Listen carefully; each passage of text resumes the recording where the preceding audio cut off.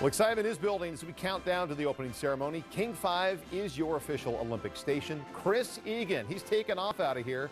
He's going to be in South Korea bringing us live reports and behind-the-scenes stories of our local Olympians. The Winter Olympics begin February 8th. Well, it is a tournament to showcase basketball talent at the Special Olympics Washington. King 5's Jenna Hanchard tells us about one team that has the confidence to make it to the top. There's a team of young men ready to prove a point. Shoreline Spartans.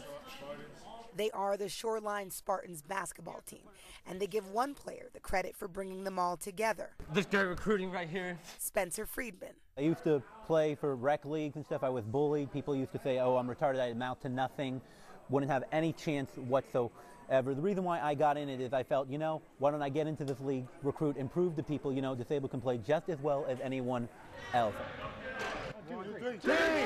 Their team is in the afternoon round of games at the Special Olympics Washington Sub-Regional Tournament in Issaquah. We all have our quirks and we all have our own unique styles and stuff. It's a style that's as much about community as it is about skill. I just feel like it's kind of a family, What he said. The immediate goal is to make it to the next round.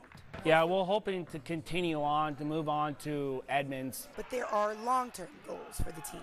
Each of us come with our own different story, and my story is basically to find players, recruit them, and get them to their best of their ability to show the world that some of these guys can play just as well as anyone else. I wish some people would have an open mind. That's the reason why I play, is I enjoy the sport, but I also play to prove a point that there are others out there that have disabilities that are great. In